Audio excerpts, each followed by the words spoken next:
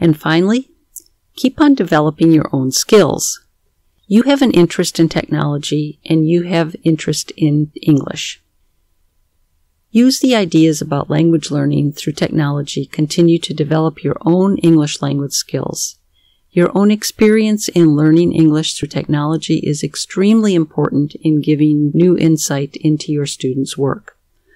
I'm a French learner, and this is advice that I have put together based on my own experience in learning French.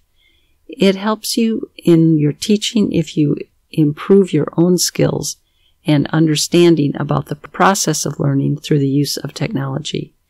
At the same time, learning helps you to maintain your optimism when things get kind of tough in your own local context.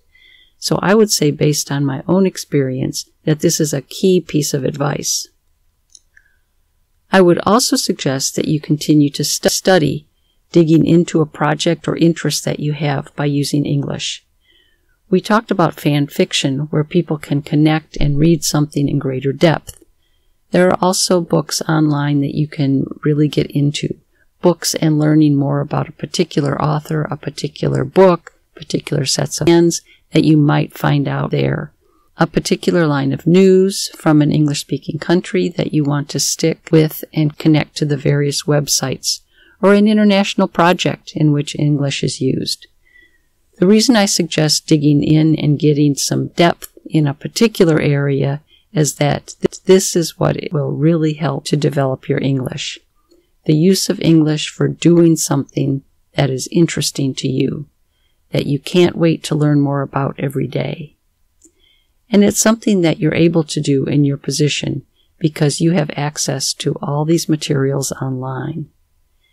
So these are suggestions that I have based on my own work, but I think are extremely important to develop yourself as a person and as an innovator.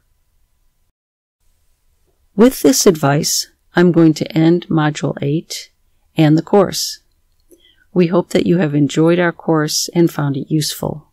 We hope that our course on using educational technology in the English language classroom, and that this module in particular, have helped you to think about some of the issues involved in technology integration. Good luck!